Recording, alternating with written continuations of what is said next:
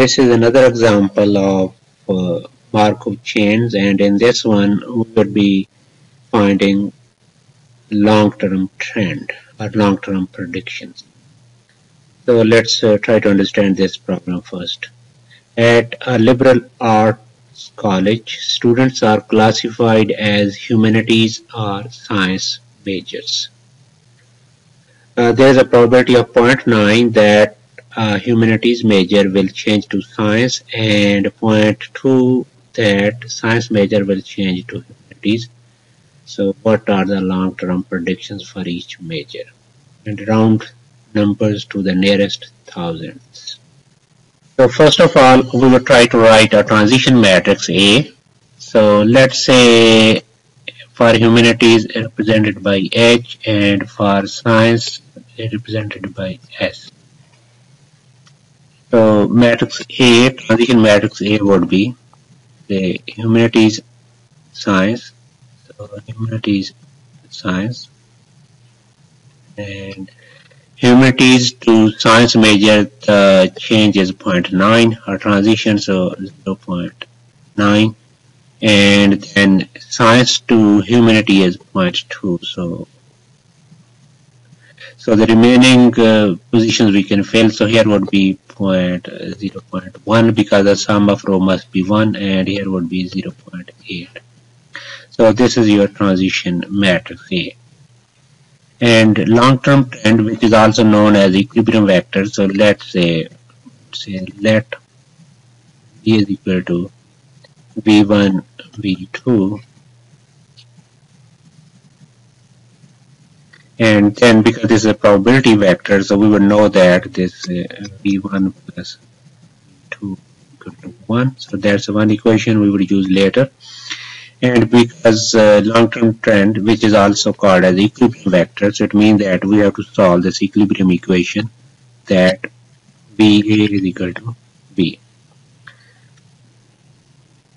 So V is V1, V2, and our A is 0.1, 0.9, 0.2, 0.8. So that should be equal to V1, V2.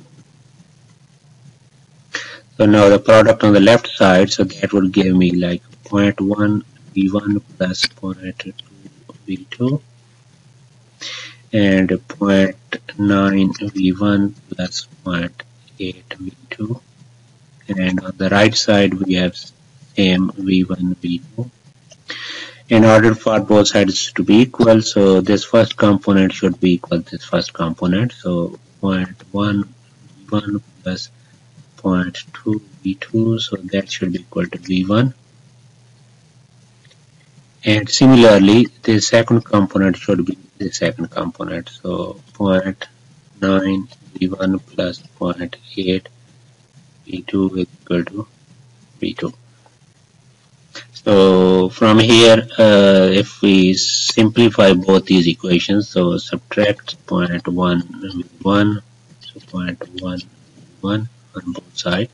So this is 0, so 0.2 V2 is equal to this is V1, think of as a coefficient 1. So 1 minus 0.1 is 0.9, so 0.9 V1. And if you solve in terms of V1, for example, so V1 would be equal to 0.2 by 0.9 V2. And if you simplify it, so that is 9 of V2 is equal to V1. So this is this equation. And if I simplify this, the other one, so subtract 0.8 V2 on both sides. So this would be 0.9 V1 equal to, so that think of coefficient 1. So 1 minus 0.8 is 0.2 V2. And if solved in terms of V1, so it will be 0.2 by 0.9 V2 or 2/9 of V2.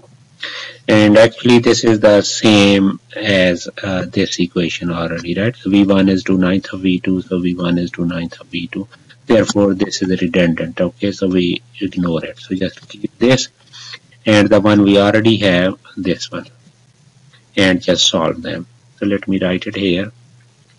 This is the one, and then v1 plus v2 equal to 1. Right, so these two, this and this, these two equations we have to solve. So to solve this one, so first I replace this value of v1, right? So because it's equal to v1, so I would replace it here. So I would get 2/9 of v2 plus v2 equal to 1, which would sum up to like say 11 by 9 v2 is equal to 1, or v2 equal to 9 by 11th, and which is in like say if we change it to decimal and round it to the nearest thousandth as per our requirement in this problem. So this is 0.818, and then v1 would be equal to, because the sum of v1 and v2 is 1, so v1 would be 1 minus v2, 1 minus 0.818, so that is equal to 0.182. So my long-term trend v, so that would be equal to, so v1, so that is 182, and v2 would be 0.818, and this is for science majors and that's for humanity majors. So approximately 18.2% would be humanity majors and like 81.8% would be science majors in the long run.